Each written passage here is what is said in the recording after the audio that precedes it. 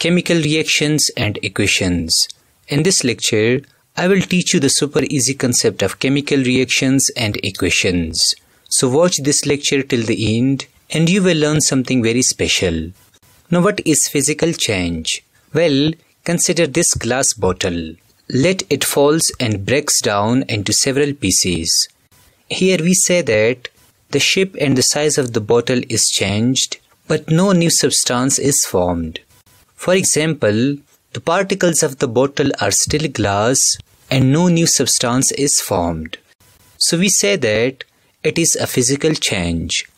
Secondly, consider water in this pot. Let I add some sort of sugar to it. We get sugar solution. Here we again say that the shape and size of the sugar change, but no new substance is formed. For example, the sugar still retains its sweetness in the water, or sugar shows its presence in the water.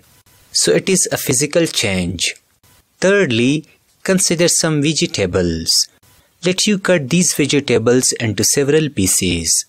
Here we say that you change the shape and size of the vegetables, but you do not form something new. For example, the small pieces of the vegetables still retain their property. I mean, the small pieces of the potato is still potato. So it is a physical change. Fourthly, remember these physical changes like melting, boiling and freezing. These are all physical changes. Therefore, we define physical change as the type of change in which only physical properties of matter change is called physical change. For example, like color, size, solubility, etc. Thus noted down these examples of physical change. Now what is chemical change? Well, consider these burning wood. When you burn them, the wood changes to produce carbon dioxide gas and water vapor. Here we say that new substances are formed. For example, carbon dioxide gas and water vapors are formed from the wood. So burning wood is an example of a chemical change. Secondly, consider digestion process. Let you eat enough carbohydrates in the food. Now the enzymes in your intestine convert these carbohydrates into glucose. Here we say that new substance is formed. For example, glucose is formed from the carbohydrates. So digestion is an example of a chemical change.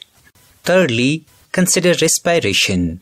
Inside your cell, the glucose in presence of oxygen is converted into carbon dioxide gas and water vapor. Here we say that new substances are formed. For example, carbon dioxide gas and water vapors are formed from the reaction of glucose and oxygen. Therefore, we define chemical change as the type of change in which one or more new substances are formed is called chemical change, like burning of food, digestion, respiration, etc. Thus noted down all these examples. Now what is chemical reaction? Well, we know that when hydrogen and oxygen react together, they form water. This is the left hand side and this is the right hand side of the reaction. Hydrogen and oxygen is known as reactants and water is known as product. Here, two different substances react together to form one new product. Secondly, consider sodium plus chlorine react together to form sodium chloride. Here, again two substances react together to form one new substance. Thirdly, consider methane gas, which is burnt in the presence of oxygen gas to produce carbon dioxide plus water vapor.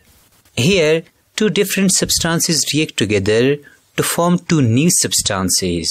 So we define chemical reaction as a process in which one or more substances react together to form one or more new substances is called chemical reaction. Let me repeat it. A process in which one or more substances react together to form one or more new substances is called chemical reaction. So these all are the examples of chemical reactions. Now what is a chemical equation? Well, consider a chemical reaction. Hydrogen and oxygen gas react together to form water. Here, remember that one hydrogen cannot exist independently in the nature, so I write 2 here as a subscript. This H2 means one molecule of hydrogen gas. Similarly, the symbol of oxygen is O. It also doesn't exist independently in the nature, so I write here O2. Lastly, we know that the formula of water is H2O. Thus we represent this chemical reaction in their respective symbols or formula. So this format of a chemical reaction is known as chemical equation.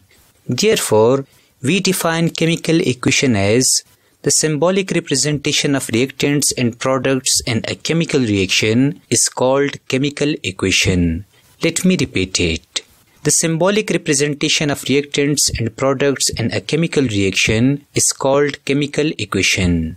Remember that many students do not know the difference between chemical reaction and chemical equation. So note it down that this is a chemical reaction and this is a chemical equation. Now how can we balance any chemical reaction? Firstly, let me teach you some basic concepts. Let I write H2 and 3H2. Here, this 2 is a subscript and it means 2 hydrogen atoms. Here, this 2 is again subscript, but this 3 is a coefficient.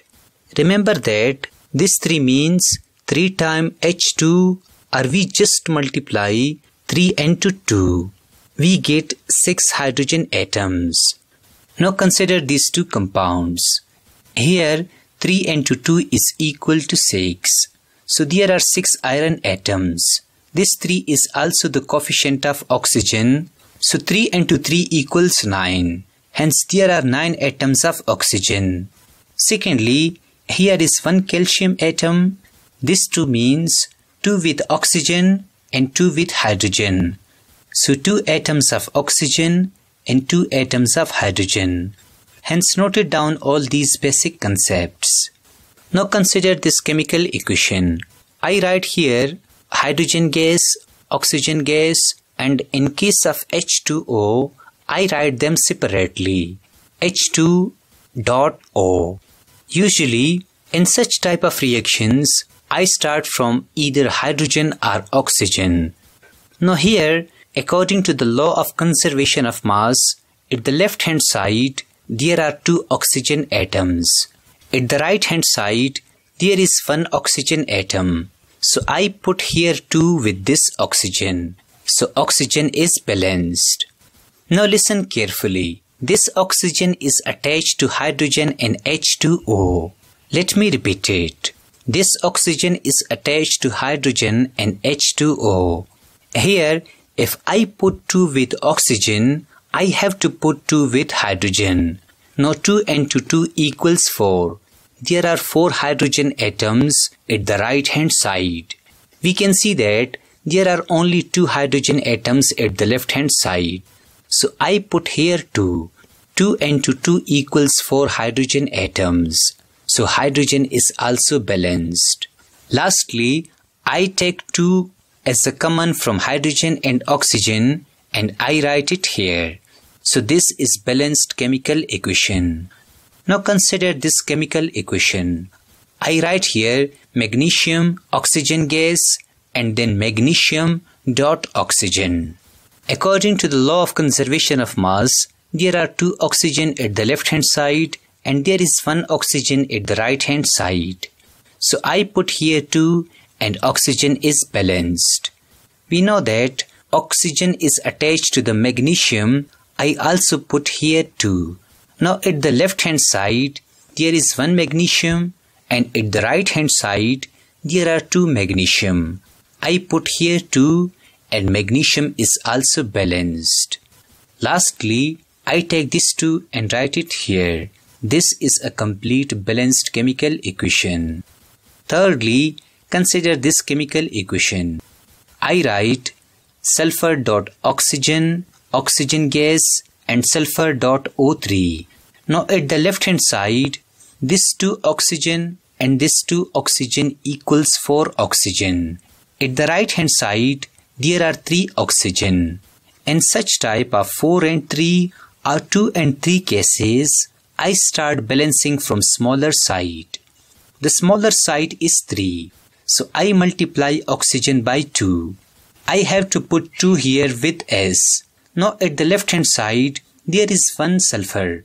And there are 2 sulfur at the right hand side. So I place here 2 with sulfur. Sulfur is attached to oxygen. I place 2 with it. Now 2S, here is S balanced.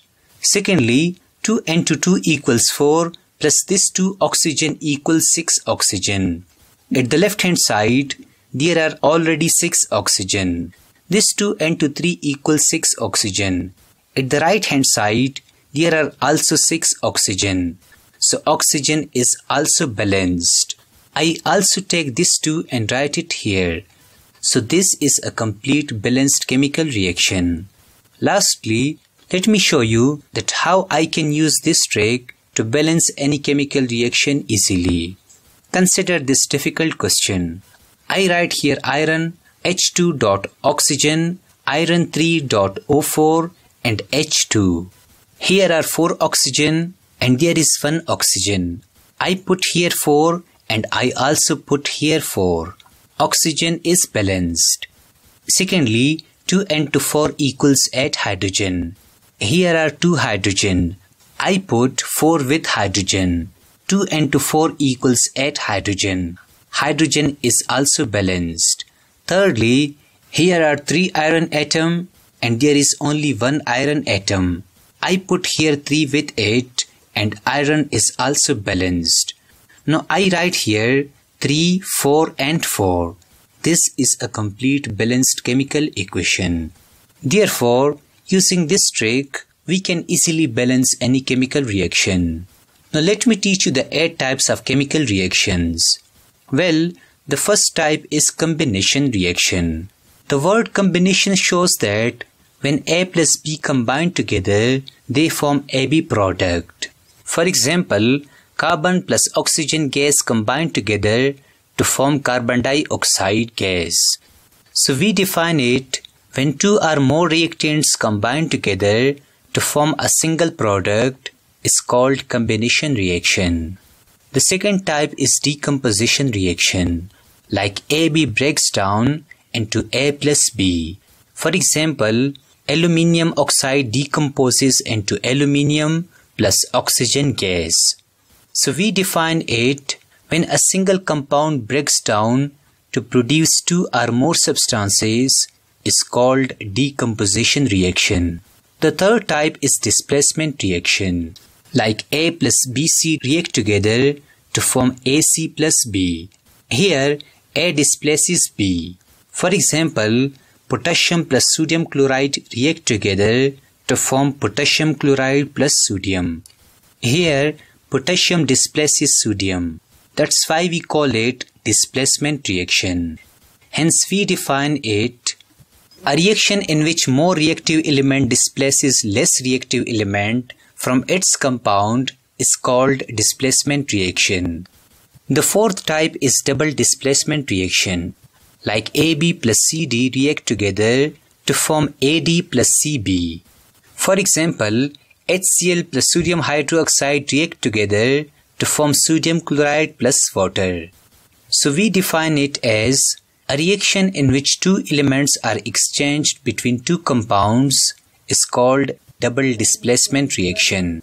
The fifth type is oxidation reaction, a reaction in which oxygen is gained or hydrogen is lost or electron is lost is called oxidation reaction. For example, magnesium plus oxygen react together to form magnesium oxide. This is oxidation reaction because magnesium gains oxygen. The sixth type is reduction reaction, a reaction in which hydrogen is gained or oxygen is lost or electron is gained is known as reduction reaction. For example, copper oxide plus magnesium react together to form copper plus magnesium oxide. Here, copper is reduced because it has gained electrons. The seventh type is redox reaction, a reaction in which both oxidation and reduction occur simultaneously is called redox reaction. For example, aluminium plus oxygen gas react together to form aluminium oxide. Here, aluminium is oxidized and oxygen is reduced. So this is an example of redox reaction. The eighth type is neutralization reaction, a reaction in which acid and base react together to form salt plus water is called neutralization reaction. For example, HCl plus sodium hydroxide react together to form sodium chloride plus water. Here, HCl is an acid, sodium hydroxide is a base, and sodium chloride is a salt. Thus noted down these 8 different types of chemical reactions. Here, let me teach you one bonus concept. Remember about exothermic reaction and endothermic reaction. The word exo means outside, and personally I say exo means exit, and the word thermic means heat. So a reaction in which heat is released or given off to the surrounding is called exothermic reaction. For example, calcium oxide plus water react together to form calcium hydroxide plus heat. This is exothermic reaction in which heat is released. Secondly, the word endo means inside and the word thermic means heat. So a reaction in which heat is absorbed from the surrounding is called endothermic reaction. For example, nitrogen gas plus oxygen gas react in the presence of light to form nitric oxide. So this is an endothermic reaction because nitrogen gas and oxygen gas absorb heat from the sunlight to react and form nitric oxide. Lastly, let me teach you the characteristics of chemical reactions. The first characteristic of chemical reaction is evolution of gas. For example, when sodium reacts with water, it forms sodium hydroxide and hydrogen gas. So in this reaction, hydrogen gas is produced. Secondly, change of color. Remember that color change in a chemical reaction due to formation of new substances.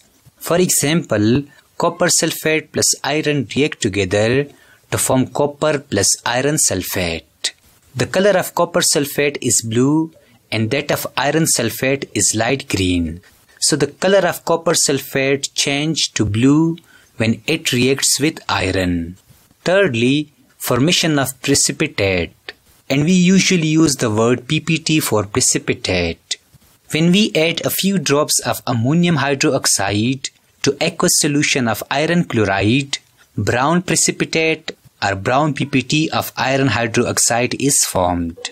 Fourthly, change of state. For example, electrolysis of water produces hydrogen gas and oxygen gas. Fifthly, change in temperature. For example, when calcium oxide plus water react together, they form calcium hydroxide. The container or the system becomes hot. It shows that the temperature of the system is changed. So these are the 5 characteristics of chemical reactions.